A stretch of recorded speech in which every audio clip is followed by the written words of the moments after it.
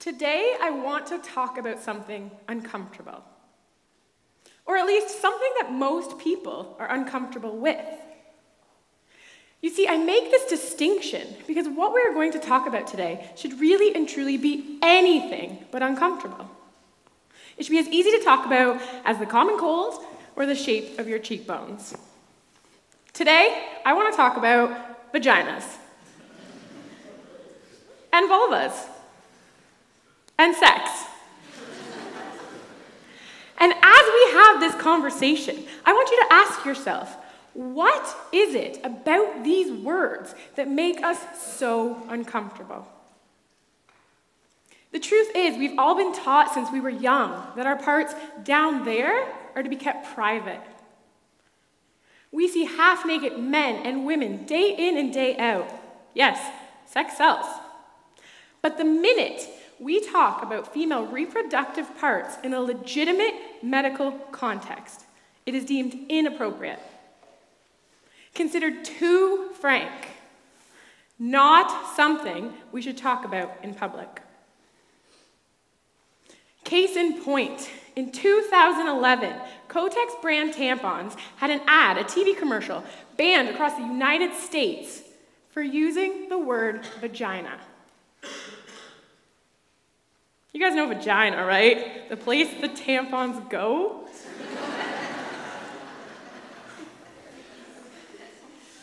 Fast forward, 2015.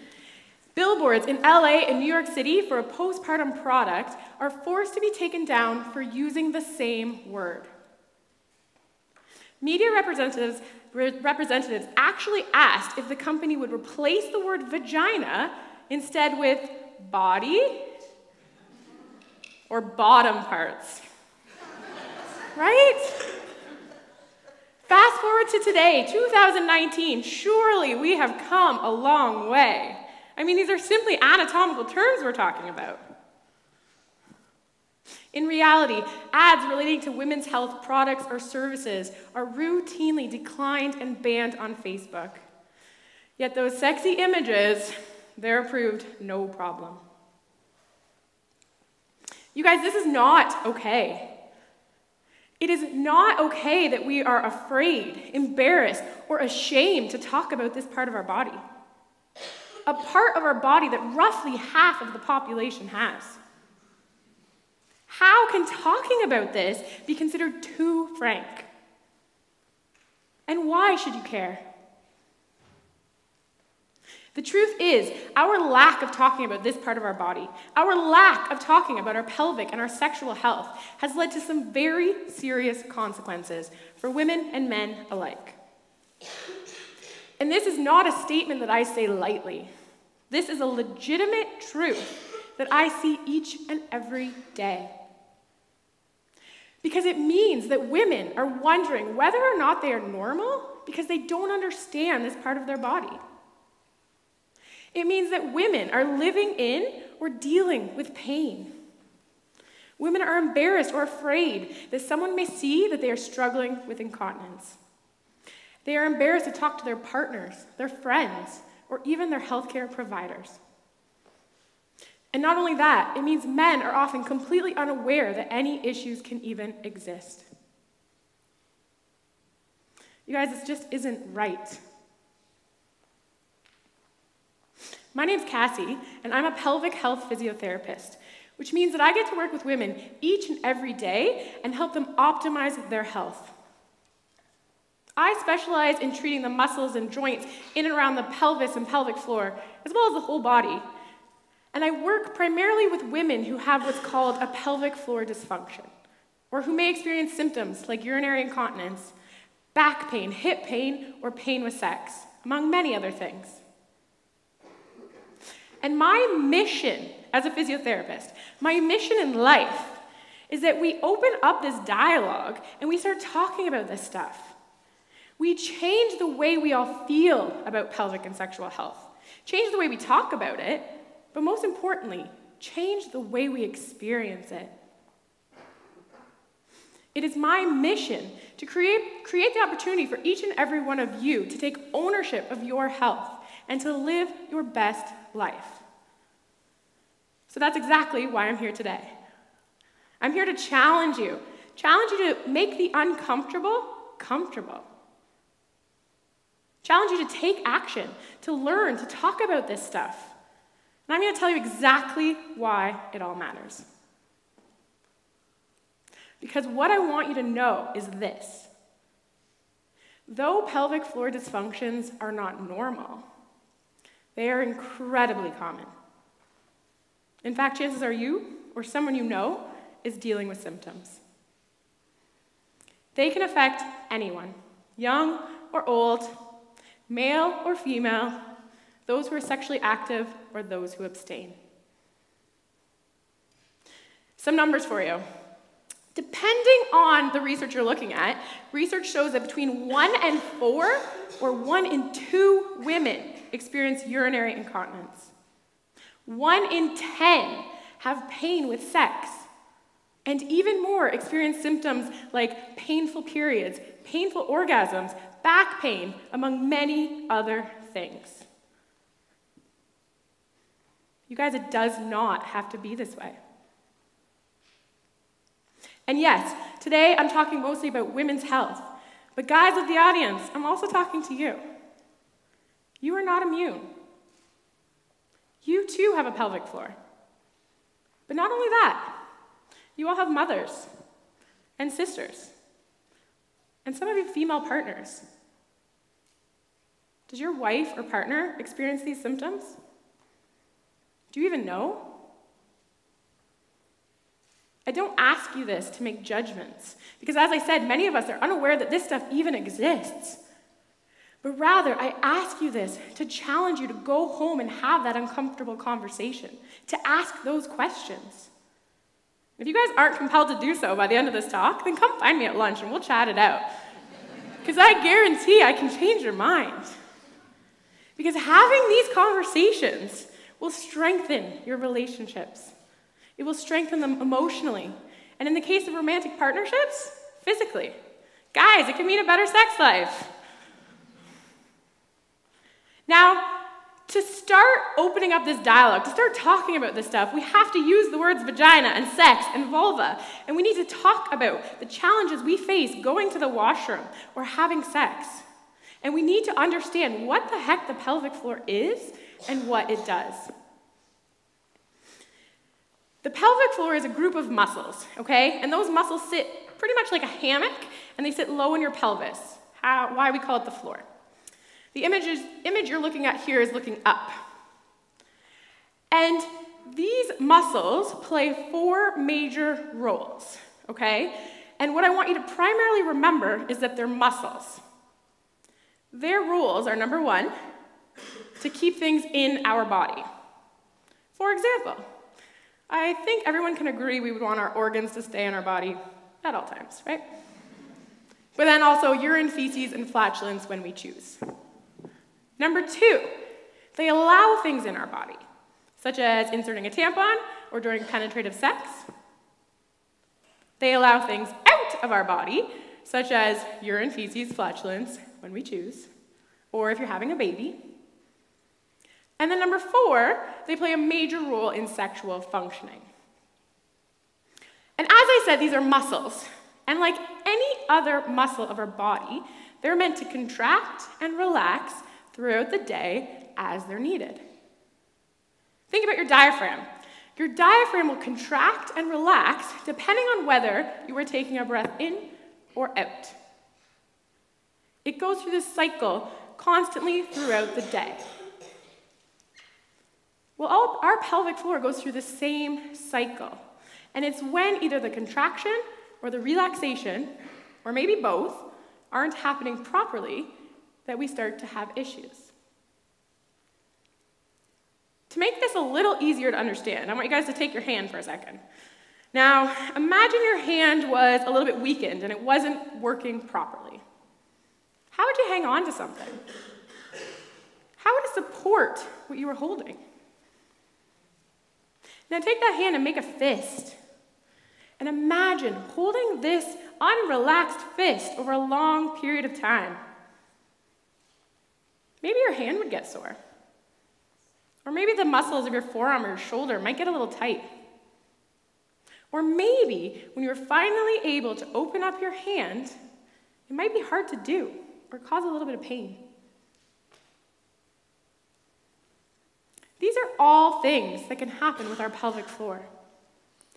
And as I mentioned, it's when those muscles can't contract or relax that we start to see issues. We start to see dysfunction. Dysfunction that can manifest as the inability to hold back urine when you laugh, cough, or sneeze, or as pain with penetrative sex. Dysfunction that can mean discomfort and pain simply from wearing a tighter pair of pants, or as a strained relationship with your partner. Dysfunction that can be experienced as a heaviness or a pressure in your vagina because the organs are actually starting to descend because there's a lack of support underneath. And believe it or not, these are only some of many, many ways that women can experience dysfunction. And as you can imagine, these can go from being a minor annoyance to being absolutely, entirely devastating and life-altering. These experiences can mean a lack of freedom. A lack of freedom to work, to travel, to do the simple things in life, like going for a run, watching your son or daughter at his soccer game or dance recital, or being intimate with the one you love. I want to share with you a few quotes. My husband and I didn't have sex for 5 years. I know he thought I no longer wanted to, or that I didn't love him the same way.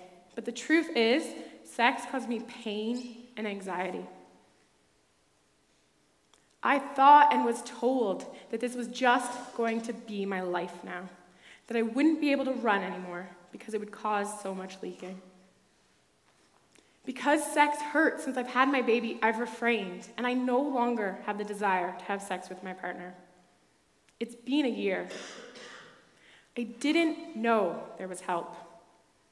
I didn't know you existed. I wish I knew sooner. Everybody just told me to use more lube, have a glass of wine, and I would be okay. You guys, it does not have to be this way. There's actually so much we can do. You do not have to just live with it. And that's where I come in. You see, I actually have this pretty incredible job because I get to work with women and their partners each and every single day to help them talk openly about their body and experiences, treat any dysfunction, and get them feeling their absolute best. When clients come to me, we figure out the reason, the cause for their symptoms.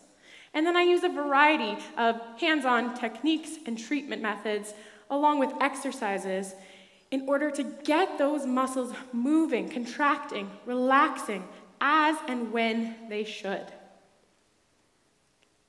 I coach behavior change, and I help guide my clients on how to continue to live an active life, doing all of the things they love, without fear of symptoms. And yes, of course, this includes being sexually active.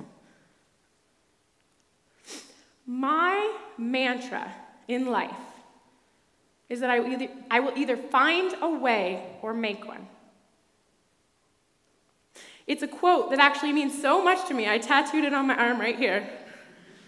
Aut viam inveniam aut faciam. And what this means is that I will either find or make a way to ensure that every single client I see, and on a broader scale, every single person I talk to, can lead their best life without fear of their reproductive parts. And you guys want to know what continues to drive me, to push me, to better my skills, and to talk to groups of people just like you? It's the moments. The moments, like just last week, when a client came to me and she said that she was able to have sex with her partner for the first time in 2 years, and it did not hurt. When moms come to me and say they were able to go for their first run since having a baby without leaking. When surgeries are canceled because they are no longer needed. And when women who were originally terrified and ashamed to come see me, they leave shouting to the world how incredible pelvic floor physiotherapy is. You guys, there's so much we can do to better our health. We need to stop focusing on reactive healthcare and start focusing on prevention. Discussion, awareness, and support is so important when it comes to our pelvic and sexual health, but also to our health in general. The truth is, if we open up the dialogue right now, we can create the opportunity for change. We can change the conversations and the feelings we all have to these words. And we can help and inspire others to do the same. The outcome of it all? Well, in 10, 20, 50 years from now, the words vagina and sex and pelvic floor, they're not going to be uncomfortable anymore. They're going to roll off the tongue with ease because we're all going to have a better understanding of our body. The future means we will all be taught young about our pelvic and sexual health. It means that women will routinely seek care from physiotherapists before, during, and then again after pregnancy. It means that those who are currently dealing with symptoms will have sought help, and they will be living a happier, healthier life. Aut viam inveniam aut faciam. We will find a way, you guys, or we'll make one. This is our future. And it starts right now with each and every single one of you, the women and the men of the audience. It starts with you guys talking to each other and then going home and talking to the ones you love, learning, asking questions of people like me who can help. The future means no more stigma associated with our reproductive parts. I don't know about you guys, but I most certainly cannot wait to look back on this very day, years from now, and applaud just how very far we've come. Thank you.